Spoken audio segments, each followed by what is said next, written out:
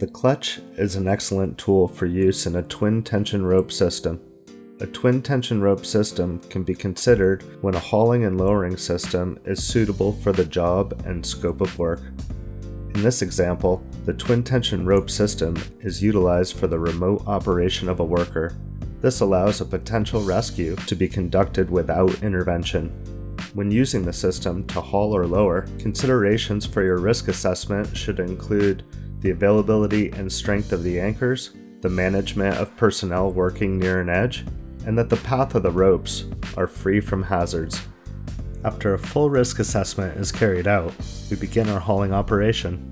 First, we lock both of the clutches and have the technician commit to the system. Next, we install a rope grab on the twin tension rope system and add a pulley to create mechanical advantage. And finally, we add a redirect to allow the hauling system to be pulled downwards.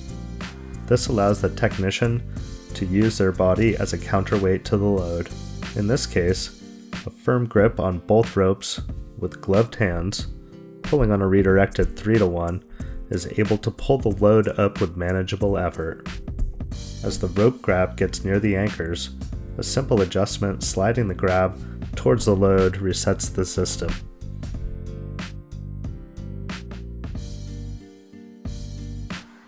Next, we'll turn the haul to a lower, removing the mechanical advantage and redirecting both ropes through carabiners on the anchors.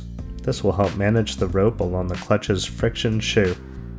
We operate both of the clutch handles simultaneously, maintaining control of both ropes with the other hand.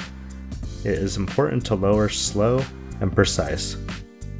A nice smooth lower enables the technician to maintain stability along the structure. Here, we have the technician ascending a system pre-rigged to lower, with dual clutches on the ground anchors and redirect anchors above the technician.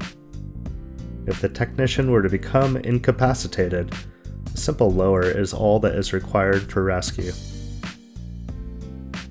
Here we are able to operate both clutch handles at once, with the other hand maintaining control of both ropes to ensure contact with the clutch's friction shoe.